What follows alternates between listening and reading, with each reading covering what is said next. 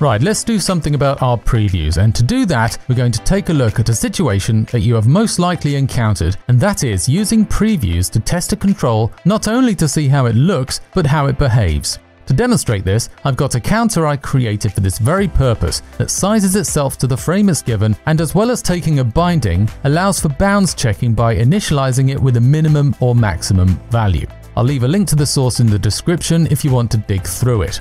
To preview and test this control, as you can see, the standard way of doing things would be to create one in your previews like this. There are two problems with this approach, one of them stylistic and another functional. Stylistically, I don't like preview environment code to be mixed in with my preview testing code. I would like my preview device of an iPhone 12 Pro Max to not be mixed in with the presentation code for the view that I'm testing. So that's a separation of concerns thing which may or may not be important to you. I'm also forced to use a constant binding as we can't use state property wrappers in a static context. So while I can test the look of this counter, I'm not able to test the functionality, and by that I mean the minimum or maximum constraints or lack thereof. Swift by Sundell did a nice article on previews where they extended binding to allow mock bindings that can update, which is awesome, and I'll link to it in the description below, but let's look at another approach. If I want to test the functionality of my button, what we would normally do is create a type of harness view, like this one. Here we are of course allowed to use state property wrappers and use the counter view as it was intended. So in my preview, I'm going to use this harness view instead. Take that, move it down to here. I don't need to give it any of this stuff. I can get rid of all of this.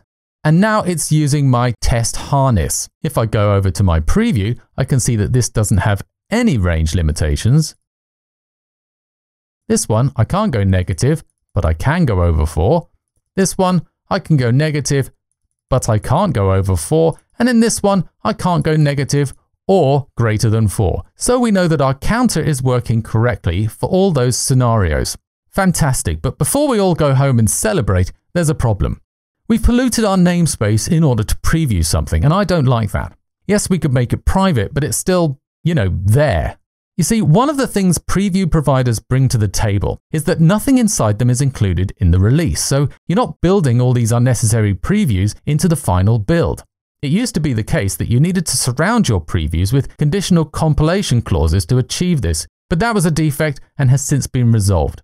We could use that very technique on a harness, but who can be bothered to do that?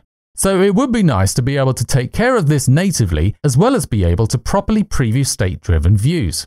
The answer to all this is quite simple. What we're going to do is move this view in its entirety. We cut that, and we're just going to paste it in here. So that harness view is defined within the namespace of the preview provider. And this way we can have our cake and eat it too.